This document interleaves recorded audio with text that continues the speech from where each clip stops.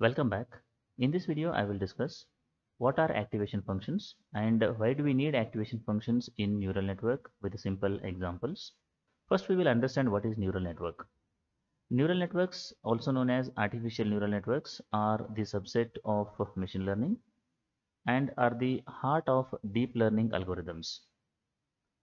Their name and structure are inspired by the human brain. That is, the name artificial neural network is inspired by the human brain, as well as the structure of that particular neuron is inspired by the human brain. The artificial neural network mimics the biological neurons signal passing to one another in this case. If you look at here, this is a simple neural network. In this case, this is called as the input layer and this is called as the output layer here. And there may be multiple number of hidden layers. In this case, we have only one hidden layer. Each of these layers contains multiple number of computation units. They are known as nodes in this particular case.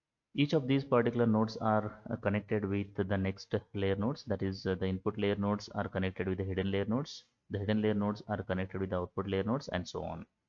And the output of this particular neuron is activated based on some threshold value. Let us say that this particular neurons, or you can say that the computation unit value is greater than the threshold, the neuron is activated. If it is less than the threshold value, it will not be activated in this case. So now the question comes in front of us is what are activation functions? So as said in the previous slide, whenever we want to make sure that a particular neuron is active or not, we need to use activation function here. That is, first we will calculate the weighted sum here. That is nothing but we have input, we have weight here. We will take the summation of that particular term here. That is wi xi, and then we will add bias to that particular thing. We will get some value here. That is what is called as a weighted sum. On the top of this particular weighted sum, we apply something called as the activation function. So once you apply this particular activation function, based on the value of this activation function, we will decide whether this particular node or the neuron in that particular network is active or not. If it is greater than some threshold value, then it is active. If it is not greater than the threshold value, it is not active in that particular case.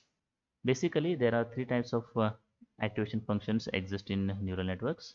The first one is known as a binary step function. Second one is known as linear activation function.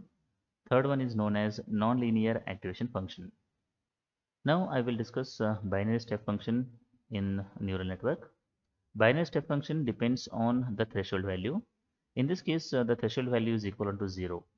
If the calculated value, that is the weighted sum, is greater than or equivalent to 0, the meaning of this one is the neuron is activated and the value of that particular neuron is 1 here. If it is less than 0, the neuron is not activated and the value of that particular neuron will be equivalent to 0 over here. So that is how this particular binary step function works. So that can be shown something like this. If the calculated value is greater than 0, the output of this binary step function is equivalent to 1. That is what you can notice here. If it is less than 0, the output of this particular binary step function will be 0 in this particular case. That can be shown mathematically something like this. If the calculated value, that is the weighted sum, is greater than or equivalent to 0, the output will be 1. If it is less than 0, the output will be equivalent to 0 in this particular case. Now, what are the disadvantages of binary step function? We will try to understand here.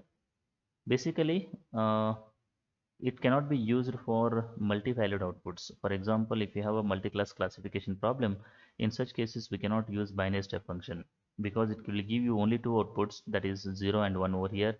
So it cannot be used for multi-valued outputs in this case. The gradient of step function is 0. Because this is 0, you cannot use this particular binary step function with respect to backpropagation algorithm here. Because backpropagation algorithm expects the gradient should be greater than 0 here. Because it is equivalent to 0, we cannot use binary step function with respect to backpropagation algorithm in this case. Now we will discuss linear activation function, that is the second type of activation functions in neural network. Linear activation function is also known as no activation or identity activation function here. What it does is whatever the weighted sum is there, the same thing will be transferred to the next neuron here. That is been shown in this particular function. If the calculated sum is equivalent to 0, the activation of that particular value is equivalent to x only. That is f of x is equivalent to x. For example, the calculated sum is equal to 0, the output will be 0 here. If the calculated sum is equal to 8, the output will be 8 here, and so on.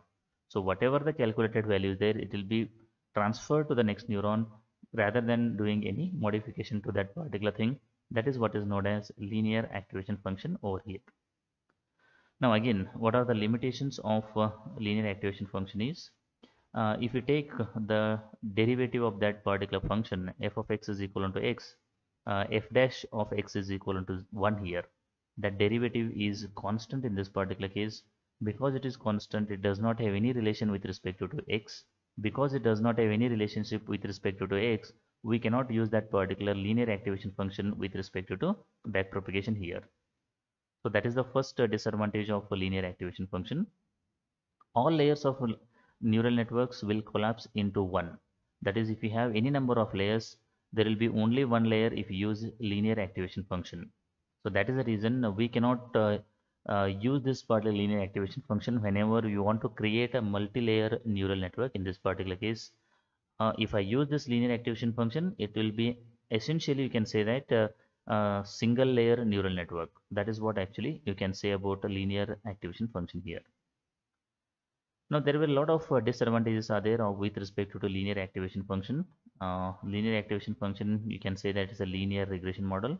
It does not have, can say it does not support multiple number of layers in neural network. And one more thing is, we cannot use linear activation function with respect to backpropagation algorithm. That's the reason its power is very limited here, and we cannot create complex mappings between the input and outputs over here. To overcome all these particular disadvantages, there comes something called as nonlinear activation function. Nonlinear activation functions allow the backpropagation because the derivative function of these nonlinear activation function is related to the input, because that will not be equivalent to 0.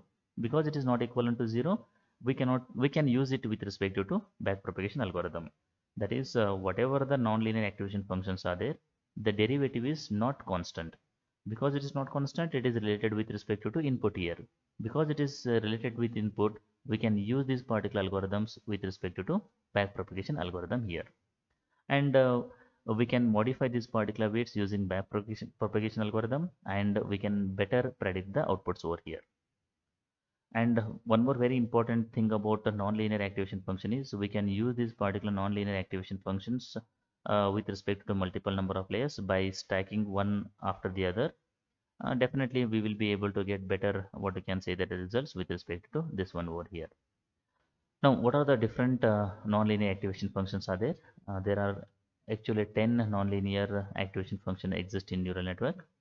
They are, the first one is sigmoid activation function, tanh, ReLU, leaky ReLU, parametric ReLU, ELU, softmax, Swiss, GALU, and SELU are the different nonlinear activation function exist in neural network.